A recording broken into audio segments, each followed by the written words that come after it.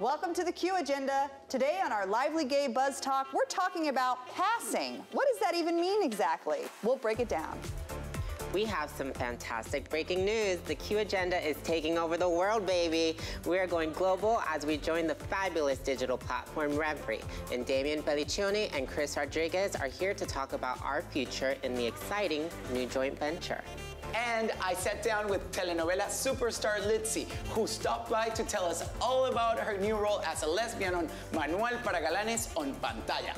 All that and more right here on The Q Agenda.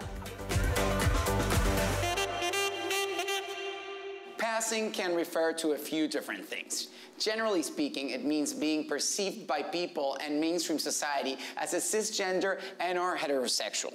Passing is not inherently good or bad. It can be an affirming experience for some people and a stressful negative source of pressure for others. Passing is a complicated topic, so let's talk about it. I feel that when we talk about passing, it's just there's so many layers to it.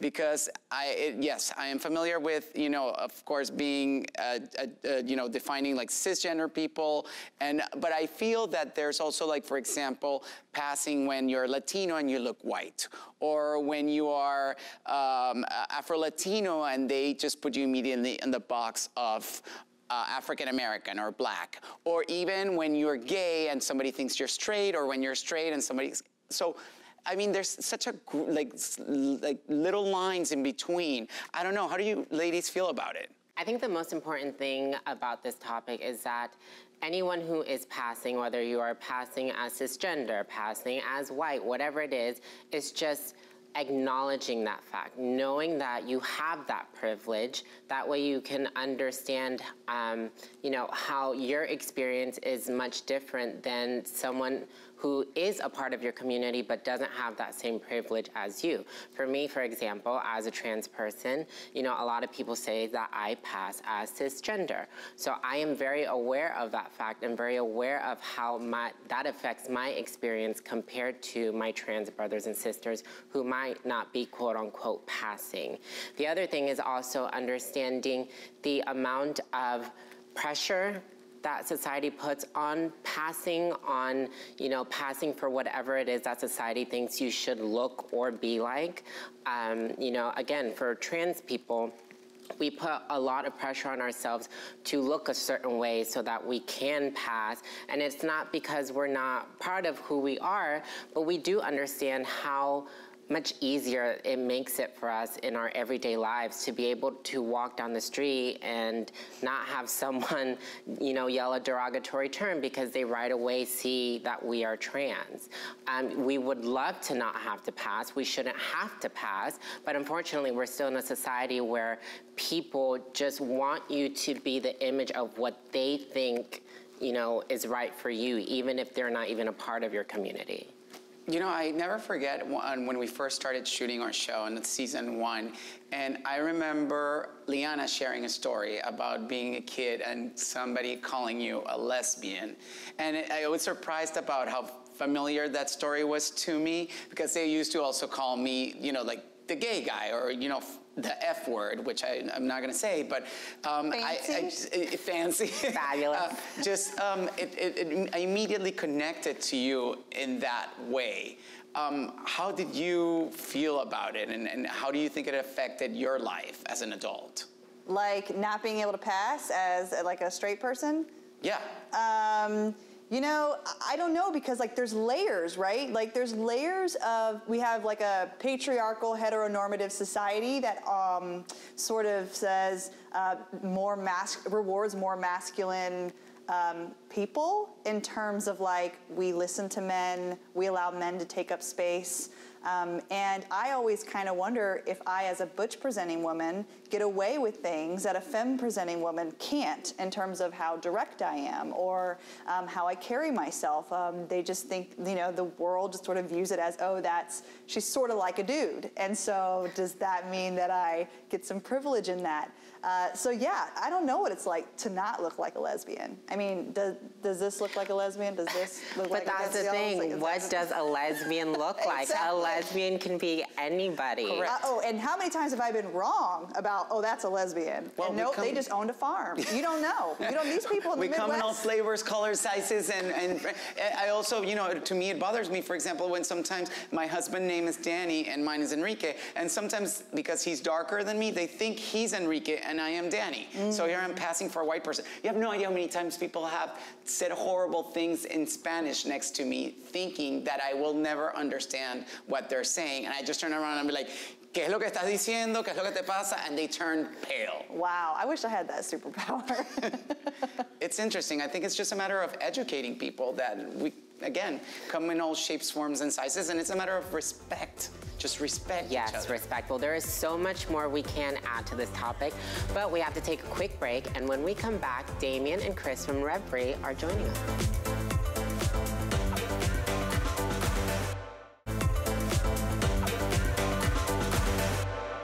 Revry is a global streaming network launched in 2016 that focuses on queer content and queer creators. And we are so happy to report that the Q Agenda is joining the Revry family, and it will be available to stream. So here to talk about our new adventure are Revry co-founders, Damian Pelliccione and Christopher Rodriguez. Thank you so much for being here, guys. Welcome, guys. Oh, thank you so much for having us. This is such a treat. We're so excited to sort of hit all of who your audience encompasses. Why don't you tell our viewers a little bit about what Revry is, and so we can start from there. Yeah, so Revry is the world's first and largest LGBTQ global streaming television network. We're currently in over 250 million homes, and we've been downloaded in over 130 countries now globally, and you can find us on virtually any device that you have at home. Oh my gosh, did you say 250 million people? Yes. I gotta go. Yes. Look, the biggest thing for us is that Revry's global, right? We didn't, when we first started the company, we didn't want to restrict ourselves from being only here in the United States. You know, we want to amplify and create a platform for queer voices, authentic stories to be seen and heard across the globe. Because let's face it, you know, there are countries in this world that need to see themselves represented and reflected on screen. And no matter your gender identity, your sexual orientation, your culture, your language, your walk of life, you know, we have something on this platform that reflects everything within queer culture. I think that's awesome. And like what I love most about Revry is the fact that it's not just diverse and inclusive content, but the creators behind it. Because all these other platforms, yes, they'll have some, you know, diverse and inclusive programming, but I'm always going into watching it with like, oh, I don't know about this, because, you know, anytime they try to tell our stories, but not from a place of being a part of our community, they usually miss the mark. But with Revry, it's people from our community also creating these stories. And that's what I love about it. And it's also for that community. You know, there are LGBTQ characters that are for mainstream audiences, and then there's LGBTQ characters that are for queer audiences. And we have a lot of freedom because we're able to focus on this community, and we can take a lot of chances and be very bold with our programming.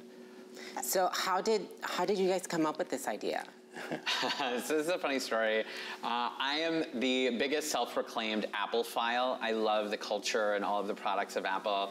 And I was in Germany, actually, waiting to do a trade show in Amsterdam, working for a different company. And I was watching Tim Cook's speech on the new Apple television when it came out in 2015, the 4th generation one for tvOS, which is an operating system essentially for app developers to create a unique experience for the living room. And I immediately bought the Apple TV, went home, installed it, and I started searching, just like when you get a new iPhone, for LGBTQ apps, and nothing came up. We were actually the first ever LGBTQ app that launched on the Apple TV platform, and then we iterated into all other devices. That's so great. And I have to say, as a creator of content myself, getting into mainstream rooms and pitching mostly white cis males about my characters has been, you know, is like an extra hurdle that it sounds like you all are really trying to eliminate. Yes, absolutely. I mean, again, this is for our community, and we can take these really amazing chances and tell stories that are beyond just the coming out stories. People ask us a lot about the mainstreams, and I think it's wonderful that there's a lot of representation now across the board. It seems like every mainstream streaming network has to have a show that focuses on the queer community to some extent, or has a character. But we have the freedom to actually be able to talk about issues that are beyond just coming out. And this is what a lot of are the amazing creators that are in our network, these ideas that they pitch us, and then we're able to distribute them globally to audiences that need to hear them. And I think what's really unique is, our mission here is that we believe that representation saves lives. And we believe that it starts from leadership. Chris and I are only 50% of the co-founders of Revry. There's 2 other co-founders, Aaliyah J. Daniels, who is our COO and just a super ally to our community, but she knows what it is to be marginalized as a woman of color. And then LaShawn McGee, who is part of the queer community, an Army veteran, and our Chief Product Officer. So we're 75% people of color founded, 50% women of color founded, and 75% queer. And I don't know if it counts, but I am an immigrant from Canada. In other words, ain't nobody calling you out anytime soon, because you got all the boards covered. Yeah, and it was authentic. We were all friends and we worked together before. Aaliyah and Chris went to law school together, and what I think is amazing is when you have a company that reflects the identity of the consumer from leadership, you really have no other place to go but up. And so, culture for us is everything, and what we're hoping to do, and what we are doing with Revry, is shaping what queer culture looks, sounds, walks, and talks like all across this globe. And you're facing it in a new way because of the pandemic. But we have to take a quick break. We'll be right back with more from Damian and Chris.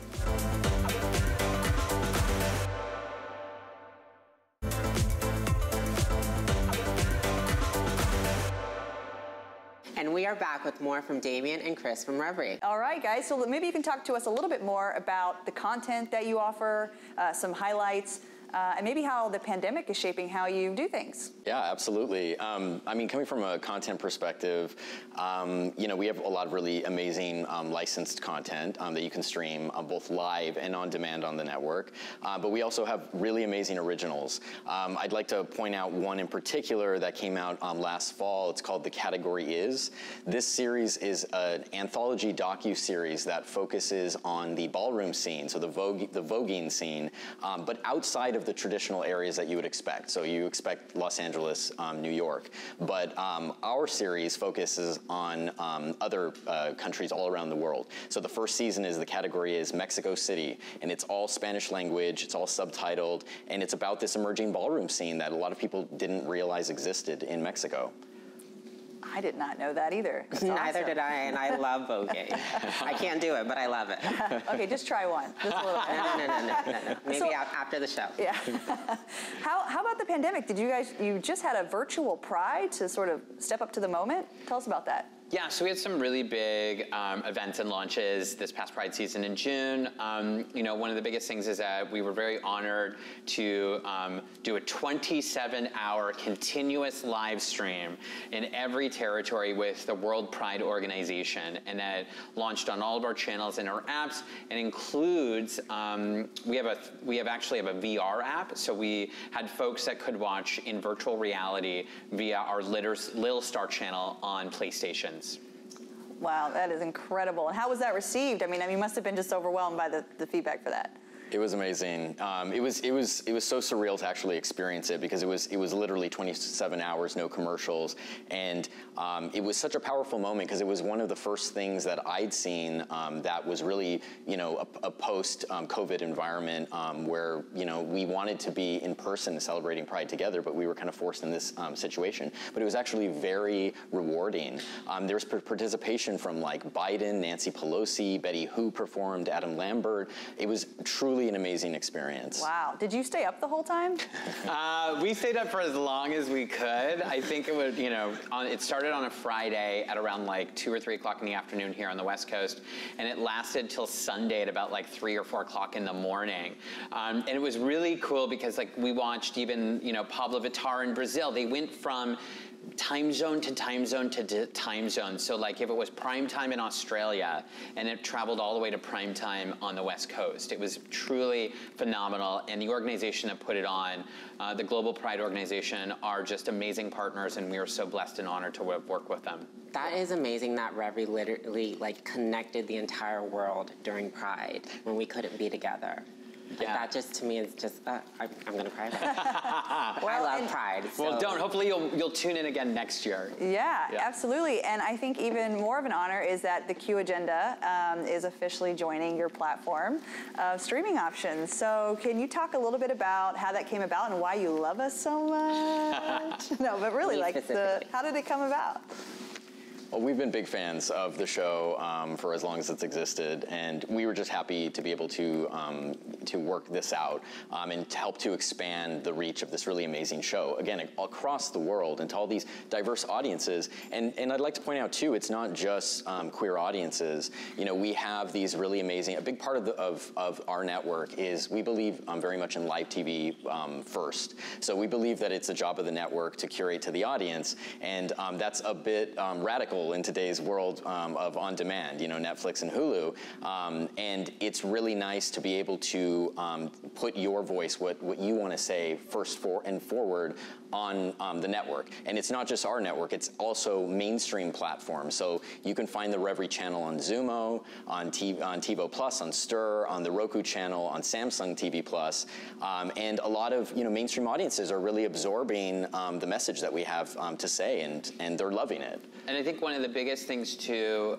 is just the impact that we're having, and we've seen this. And I had the honor of being in Mumbai last June during Pride season. I actually was there right before World Pride, New York, and I was speaking at the Kashish Film Festival, the LGBTQ film festival. And just for context, in India, they've only had their Stonewall moment 2 years ago in 2018, where they decriminalized what it is to be LGBTQ. Wow, that is incredible. We are so excited to be a part of the Revry family now. Yes. We want to thank Damian and Chris for stopping by, and for the best LGBTQ content, including the Q Agenda, don't forget to check out Revry. When we come back, Enrique is talking to actress and telenovela superstar Litzy, so don't go anywhere.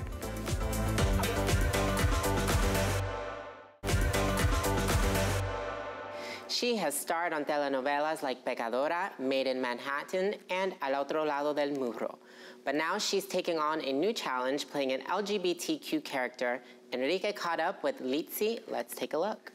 Well, I don't know about our viewers, but I am beyond excited to welcome Litzy to the Q Agenda. Litzy, how are you? Good. Let's talk a little bit about this new show. I am so excited to hear your perspective and your experience on Manual Para Galanes. Tell me, for somebody who has not watched it, because I know it's available already, what can they expect? Well, it is a comedy, a romantic comedy, and it's very, very funny. It's hilarious. Like if you watch it, you're gonna be laughing all the time.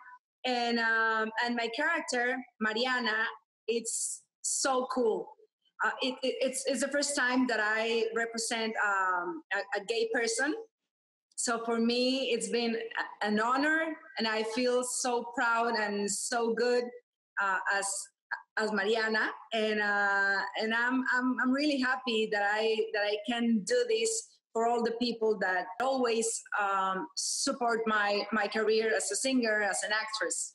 And that leads me right into my next question, because we are super intrigued about your experience on playing Mariana and playing a member of our community. And we are beyond excited that you made the choice. You've always been a leading lady, and now you're venturing into playing an LGBTQ character. You're an ally. We all know that very well. But what was it like, and where did you tap into yourself to play Mariana like you've done, with so much dignity? At the beginning, I was like, oh, okay, this is amazing. This is gonna be a huge, ¿cómo se dice? Reto. A challenge. And I want to do it with dignity, with honor, with pride. And I was like, and it has to be very different from the other characters that I've done before. And this was my first project outside Telemundo. So for me was perfect, you know, like a comedy and a gay character. So I wanted to put in Mariana a lot of authenticity, a lot of realness, a lot of freshness, you know, and a lot of freedom.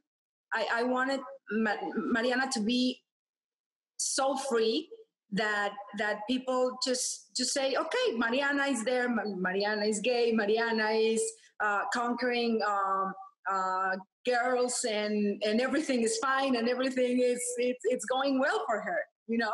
I love that. I think that is so key, because that kind of also then to tag along onto that is we're used to seeing in the Latino entertainment industry the representation of LGBTQ characters be very stereotypical, and you did not take that route at all.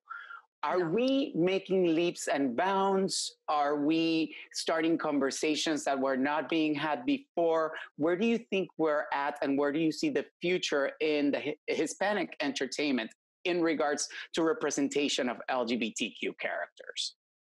I think it is very important to putting these characters in all the projects. Like, I don't like the hashtag love is love and the Pride Month. Like, I would love to be like, we are all human beings, and that's it. Of course, we are going to support it. Of course, we're going to fight, and of course, we're going to do a lot of stuff to keep, you know, putting everyone up and being happy, because we all want to be happy. So I think it's very important to keep doing this type of stories and characters with no taboos. Like Mariana, you know, that is there. She just says, you know, I'm gay, and I'm gonna try to find my partner, and that's it. And everything goes perfect. I think that there's no better way to wrap this interview. Thank you so much. It's based on honesty, and thank you for sharing that with us. I feel like this is just going to be a beginning of a monumental amount of opportunities that are coming your way for lending your voice to really, really representing the community with so much dignity and so much honor and so openly. So I want to thank you for that. And thank you for stopping by the Q Agenda, Litzy. We want to thank Litzy for chatting with us. For more on Manual Para Galanes, check out Pantalla, and for more on us, don't forget to visit latv.com. We'll see you next time.